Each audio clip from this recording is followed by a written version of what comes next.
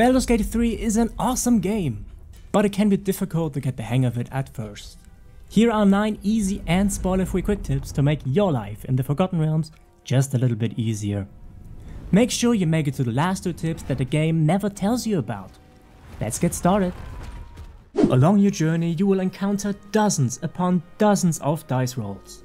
Each roll takes a few seconds to complete, which doesn't sound like much, but can get pesky rather quickly.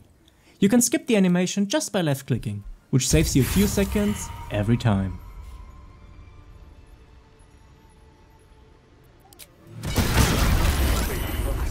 Casual aimer is not liable in case of rolling dice causes injury or death. If we are to save time, we need to talk about looting. One thing the game doesn't tell you is that instead of clicking, you can quickly loot all just by pressing spacebar. Spacebar also works as a quick way to end your turn in combat.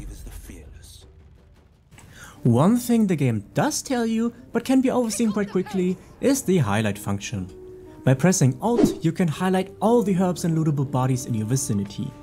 Keep in mind though that while this does highlight a few items outside of herbs too, it doesn't highlight everything.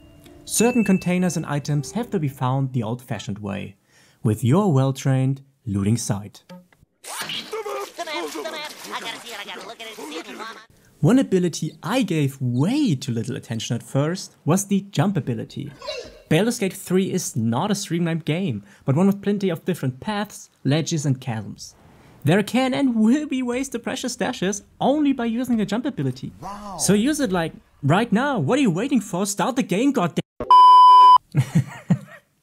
This is so dumb. I'm keeping this in. Sometimes, however, companions won't follow you after you've made a jump. This seems to be a bug when manually they are able to make the jump. Selecting them and doing just that sometimes causes your other companions to jump back though.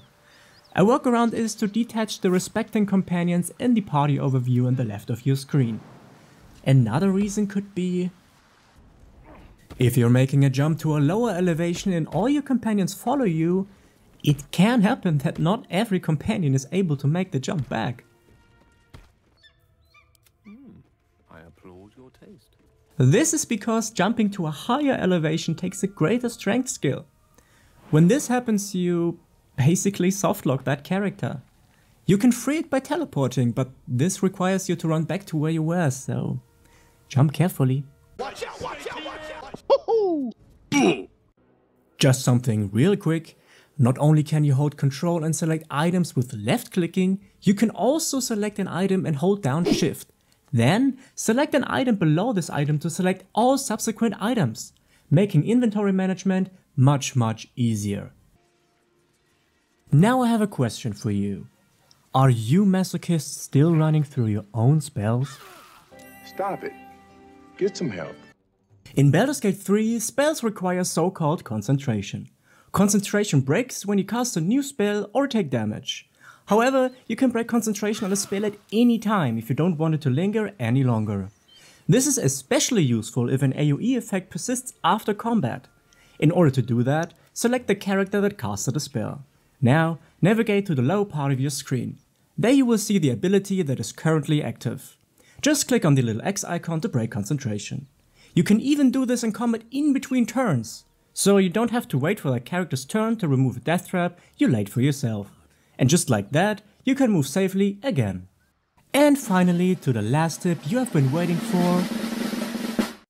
Something that was a little more obvious in Divinity Original Sin 2 is that you can move your companions while in dialogue.